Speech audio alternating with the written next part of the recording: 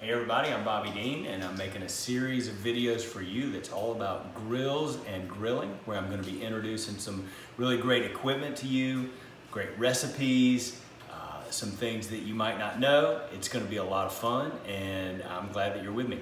Today I have a special guest for my first recipe. Come on in, I'm bringing out the big guns right away. Somebody that knows a thing or two about cooking, my mom, Paula Deen. Oh, I'm so happy to be here with you today. I'm happy you're And I love that you too fell in love with cooking. The grill's fabulous. Yeah, the grill's fantastic. I'm a carnivore and I'm a guy, so I do like grills and I do like carnivore and I'm a girl. I got it directly from the truth. So somebody that knows a thing or two about cooking, my mom and I today are going to show you a great recipe for brisket. This is something that I think probably a lot of people don't do at home. When it comes to barbecue, you got a thought? I sure do. I have cooked brisket maybe twice, y'all, and both times I was so disappointed. The most wonderful brisket I've ever had. A cowboy out in Texas, I did a barbecue special, and this cowboy in San Antonio brought his chuck wagon in. He made his own charcoal out of wood, just keep feeding the fire, and he cooked it for like 10 hours. It was incredible. So I'm really excited because I want to cook a brisket. Yeah, me too. And I'm so interested to see how this brisket is going to turn out on your grill. Yeah, well... because I ain't going to go start a fire and tend to it for hours to get my own charcoal. I'm not going to do it, y'all. See, I think that this is why lots of people don't do briskets and ribs and roasts and things like that at home, because maybe it's a little intimidating. Maybe you're afraid to mess it up. Well, I mean, you don't just don't have the time. That, and you don't want to mess it up, and you don't want to throw it out. Look, not everybody can go to a cowboy who makes his own charcoal and get the brisket done. Listen, it was so good, y'all. I grabbed him and kissed him straight on the lips. I don't believe it. It was so good. I don't believe it. Well, I did. I don't believe it. All right, so let's talk about the brisket a little bit. This is a beef brisket. There are a couple of different cuts. This is what's called a first cut or a flat cut brisket. This is probably a 2.5 to 3 pound piece of beef. The brisket comes from the chest, the pectoral part of the animal, and it is a pretty tough cut of meat. So that's why it's best to cook low and slow. There are different ways to do it. You could boil it, you could broil it, you could smoke it, which is what we're going to do, and that's about enough. But for it now. still needs to be done for hours. It needs to be done for quite a bit of time, so that the collagen inside that meat can sort of break down, and it can. So I'm going to show you a great way to do brisket. I've already introduced you to the pellet grill, which is it's a super piece of equipment. That was so informative, Bobby. Oh, good. I loved the video that he did. I mean, he broke the grill down and explained everything, because I thought it might be difficult, and it wasn't. Well, it's pretty cool. Here's the deal.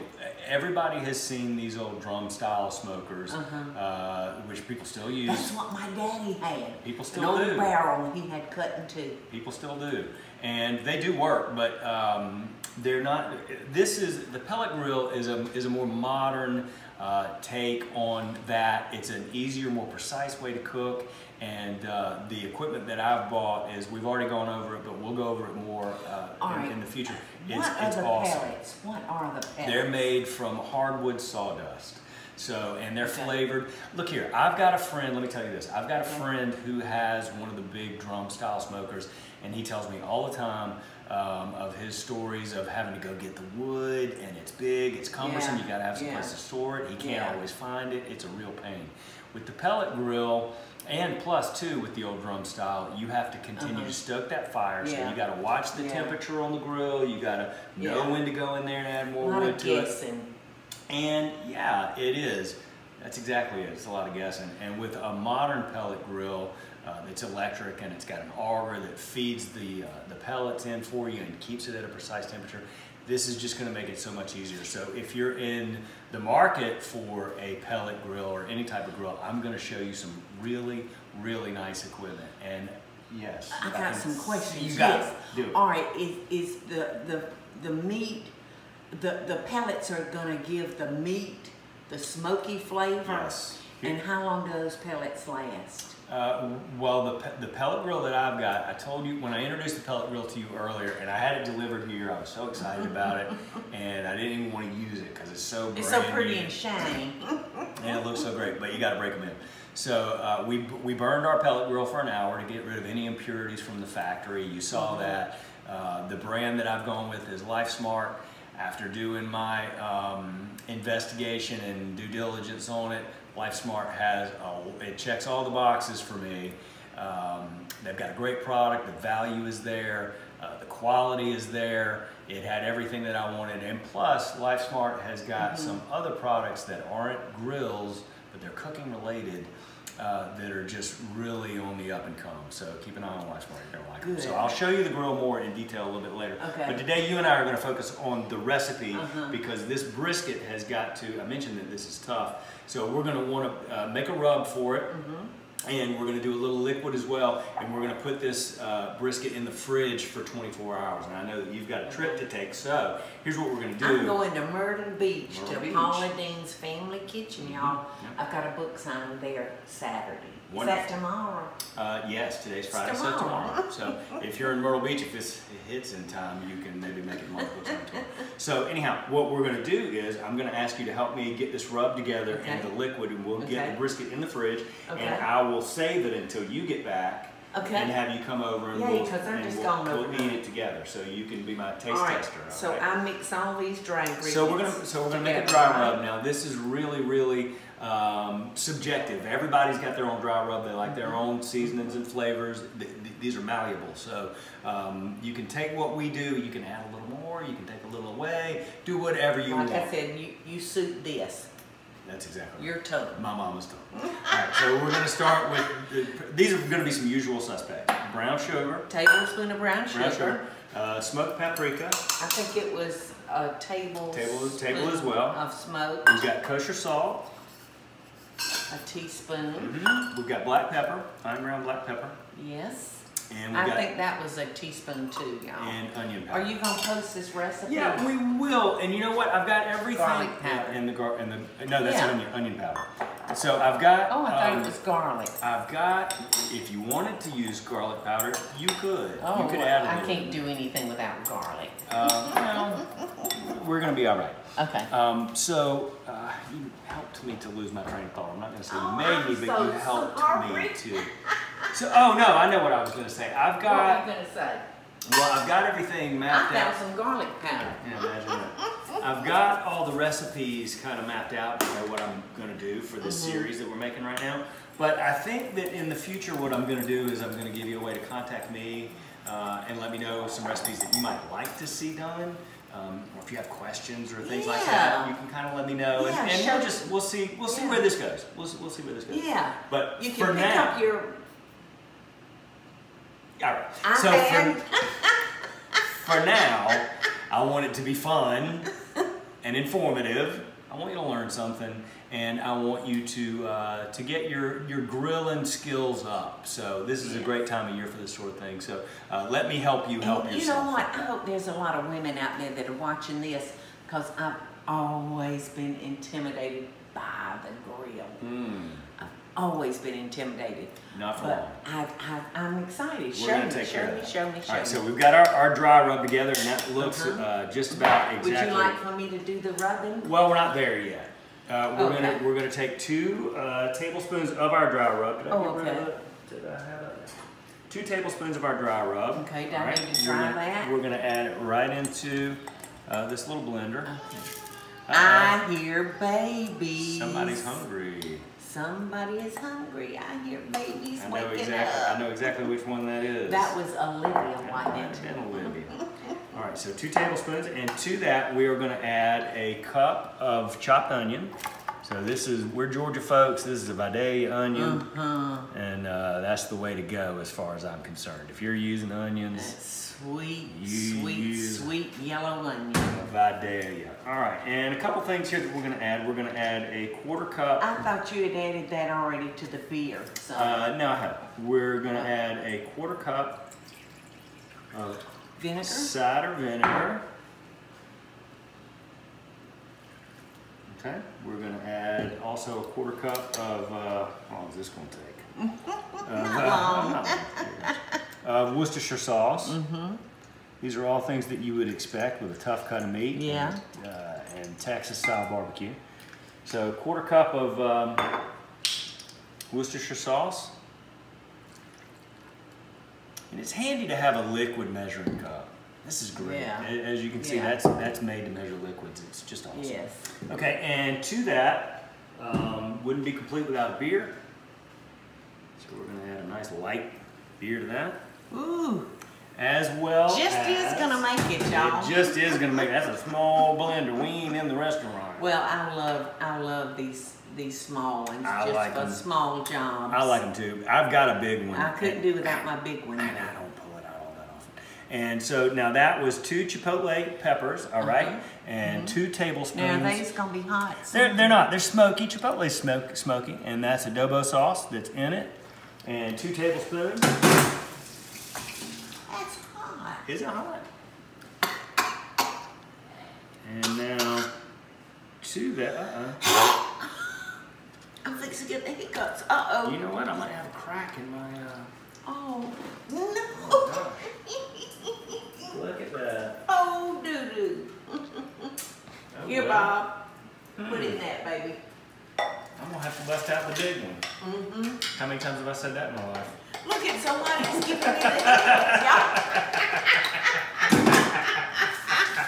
Plenty. I hear that you said that plenty of times. All right, clean that up. Let me grab the blender. Okay. Everybody I'll clean. stand by for. I'll clean. Just pour it on the counter. You know, everything I have found over the years, y'all, that there's very few things fix. Most everything is fixable. I've found that the only thing I can't fix is if I scorch something, because there is no getting that scorch taste out of a beautiful pot of white beans. It just ain't gonna happen. Once again, I gotta pull out the big gun. Wow. Well, that was a learning experience. I have a crack in my small Cuisinart. We all have a crack somewhere, son. Oh my goodness. And we're back. All right, quick and easy cleanup. Back to work. Y'all, what my son is doing, that chipotle pepper was so hot. I've got the hiccups, and now my nose is running. Well, good. So I don't want to touch my nose. Don't do it. You remember when Jamie, Oh my gosh, Jenny's done so many stupid things. Which stupid thing do you want to talk about? she was showing, I told him he was dealing with jalapenos. And I told him, son, now put on you some gloves, because that jalapeno will come back to haunt you. Well, he wouldn't do it. He said, I got this, I know what I'm doing. So he did it, and we had a break. He had to go to the bathroom. What is this? That's where I poured out that bowl to get you a bowl real quick, like it's the rest of your my rub. I know. It's right there for you to have. So anyway, Jamie came running out of the bathroom asking for a glass of milk. He didn't listen to his mama. He touched his pee-pee and set himself on fire. Okay. So happy that you can stop by today, Mom, to help me with this recipe. Listen, I'm thrilled. You go over some old family stories. I'm thrilled to be here with you. It's so much fun to be with. Thanks, Mama. You got a wicked sense of humor, and I like that. I wonder where I got it from. I don't know, probably from your daddy. Aren't many secrets in this family, I can tell you that. All right. So, you know what? This worked out better anyway. Yeah. So here we go, Mama. You were pushing the limit. I don't think maybe you got a crack in. I think you had too much liquid. You think so? Yeah. Okay, so help me out here, Mama. Let's put the brisket into. We got a 2-gallon storage bag here. Yes.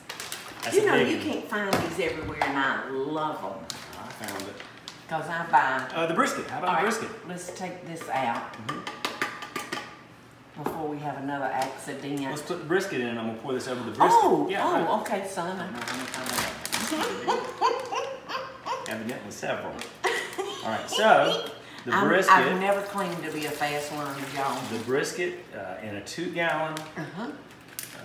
I can say Ziploc. Ziploc bag. It's gonna burn their butts. It's gonna be so good. So seal it up. You're gonna have to ask your stepfather over to eat. He's not invited. Because he loves that hot stuff. All right, what are we gonna do with the rest of the rub? Well, I'm gonna find a container to put it in for now. And I'm can sure we get some of the air out of that? Well, I like the air being in it because give it some room to move around. But if you like it without air, just a little. that's what I'll do. I like the space in my refrigerator. Okay. Okay. This is your house. Is it nice and clean on the outside? Because you know I like the things to be clean. When I was raising him, don't even say it. He was not a clean freak. Now he's a clean freak. It's like having your own house to make you enjoy cleanliness. When you have to pay for something yourself, it's a big difference. Damn right. All right, into the fridge. You gotta go to Myrtle Beach. I know. Find some space. Now get out of my fridge. 24 hours. All right.